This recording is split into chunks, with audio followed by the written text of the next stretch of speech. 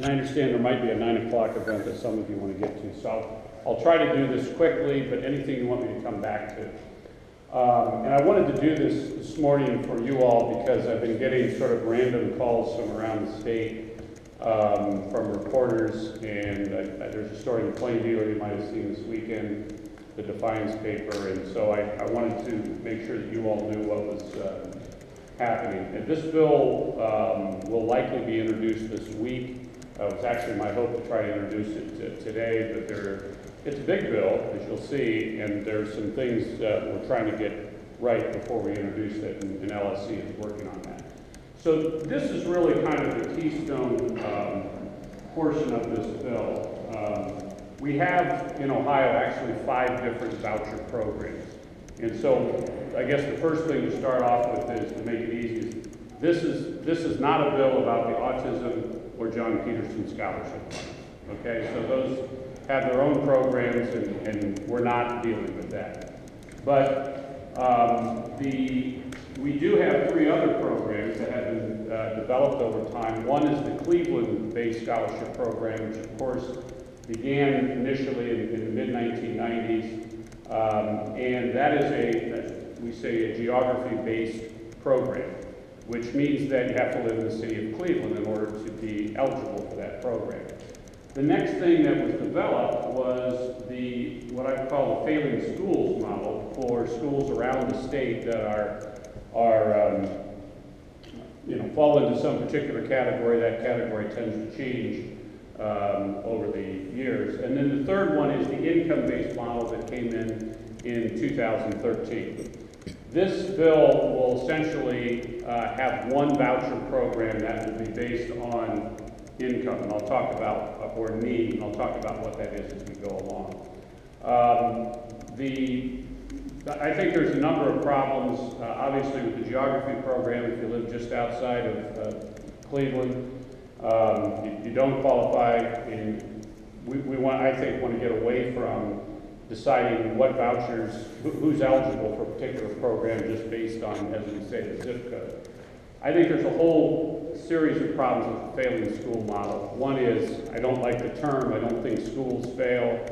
I think it tends to pit folks who are in public schools, both the staff and the parents and folks like that, against people who use a voucher and go to a private school.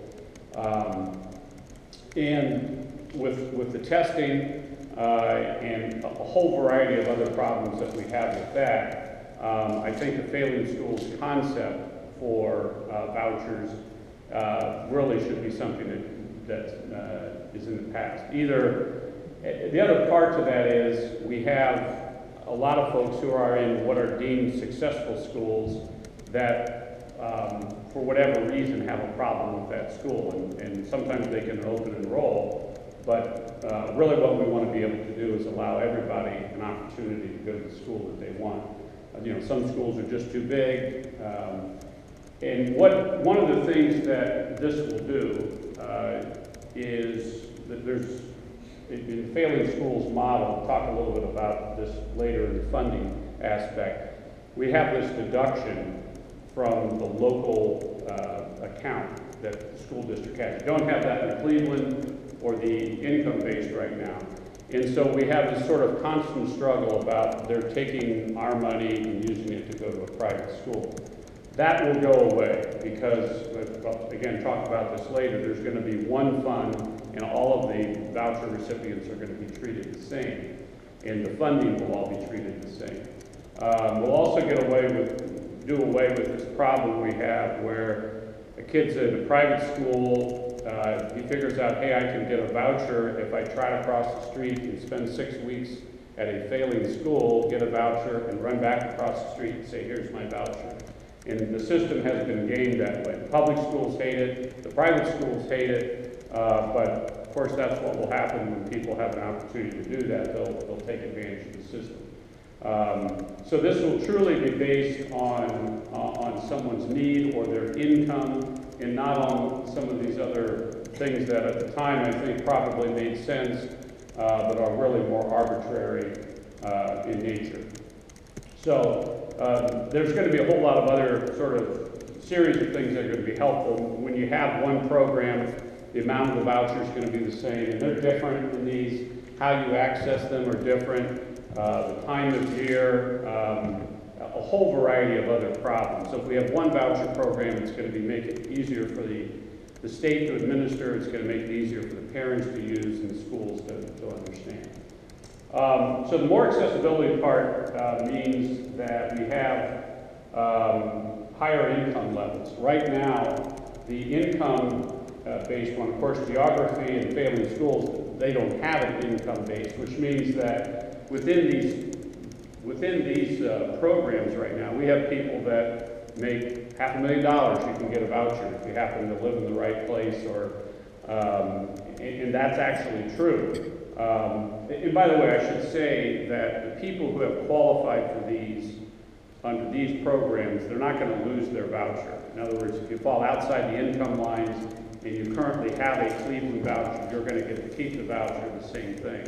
That was my mistake 6 years ago when I began talking about this, that there's a lot of people who obviously have qualified under the program, but now are not, and they're going to continue to receive that. So the higher income levels, higher than what the current income voucher is 200% of poverty for a family of 4, and that's about $48,000, will receive the full voucher amount, and up to 400%, which is about $96K for a family of 4. So you can understand my poor handwriting. Those are the income levels that are going to be part of the bill as introduced. And the value that we have on is $5,000 for K through 8 and $7,500 for high school. And those are higher. Again, how much higher depends on which version of the voucher that you're looking at right now.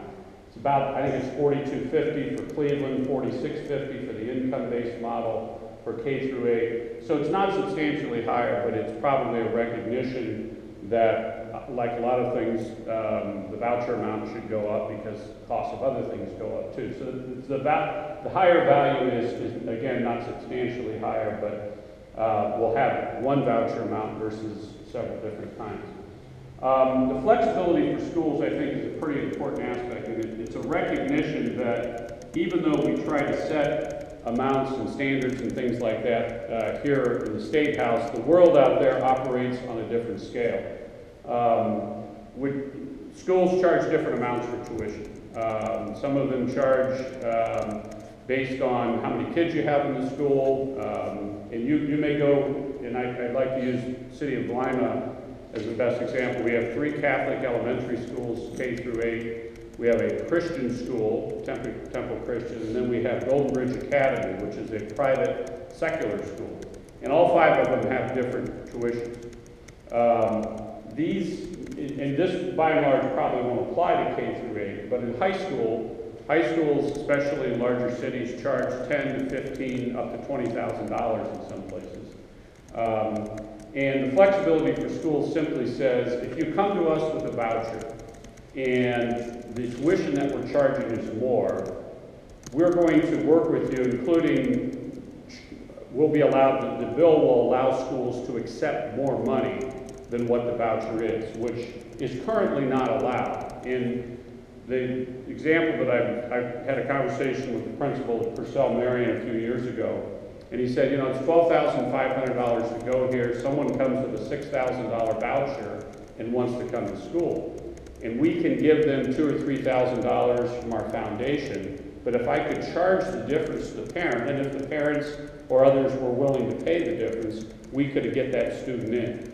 And essentially, this is going to allow the schools and the parents to work together to decide whether that parent can come to school. Now, it's important to note that the schools can't charge any voucher student more than what the tuition would be for any other student. It simply allows, in some situations, the parents to pay out of their pocket for at least a portion of the tuition, even if they have a voucher, which they're not allowed to do right now. There is a cap of sorts right now for all vouchers in the state of Ohio of 60,000, which there's about 40,000 vouchers of all kinds, again, all 5 right here.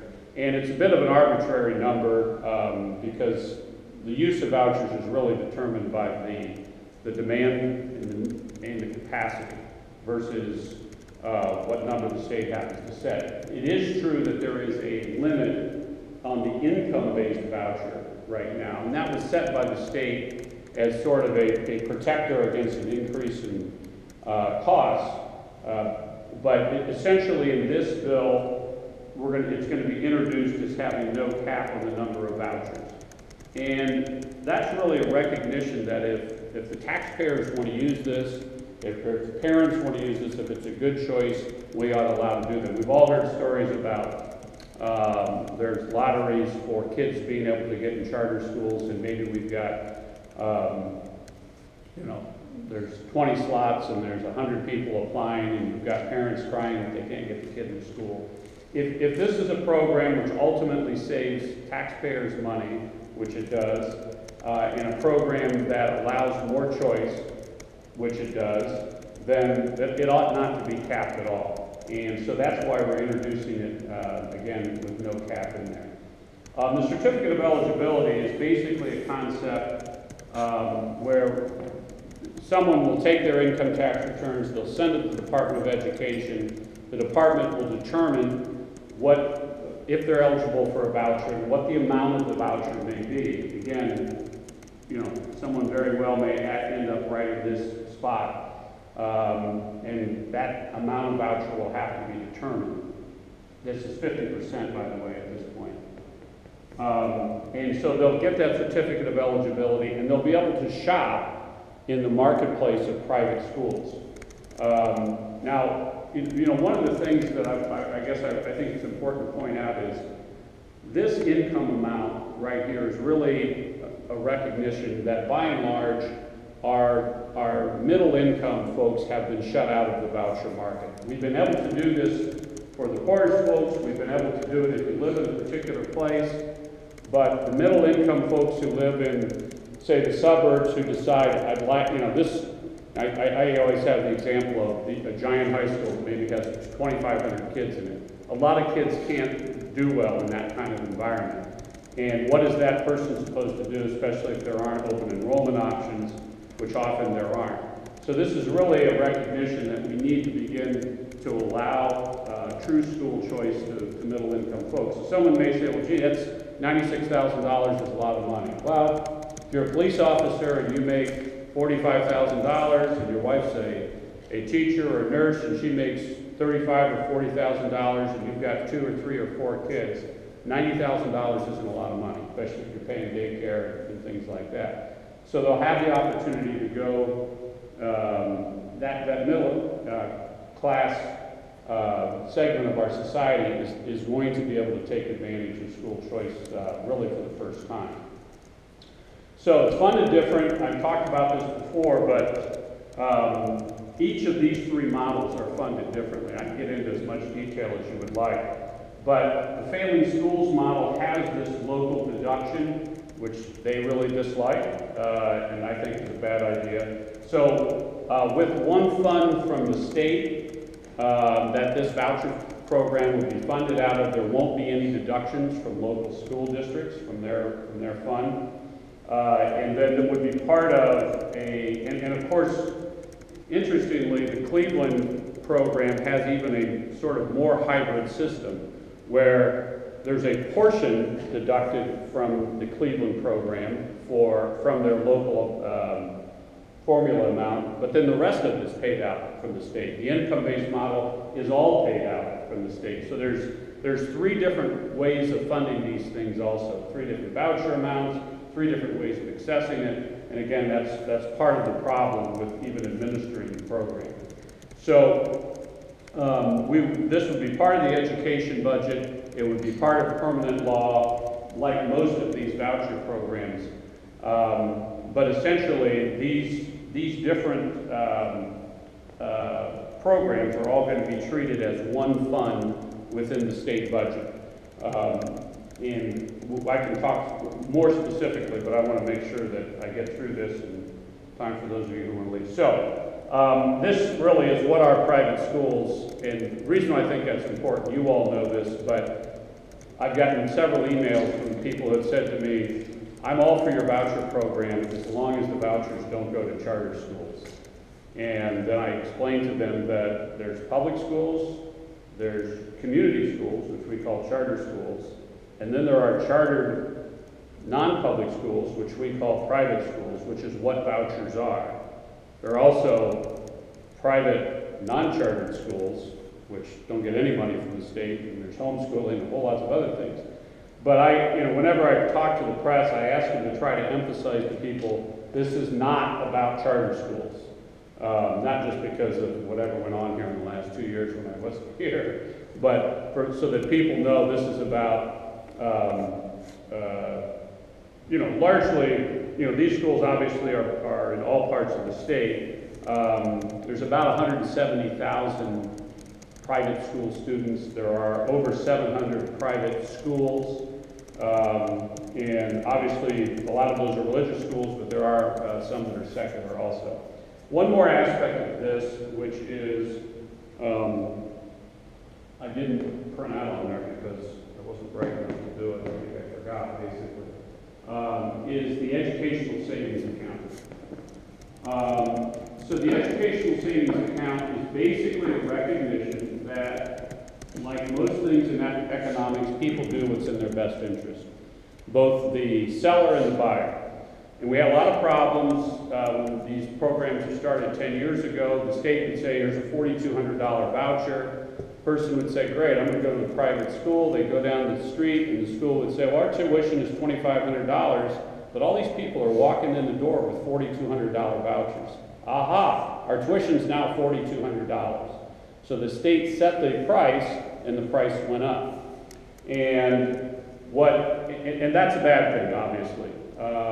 And so what happens with these educational savings accounts is someone's going to walk in, they're going to have a $5,000 voucher because in their family they make less than 200% of poverty. And they go to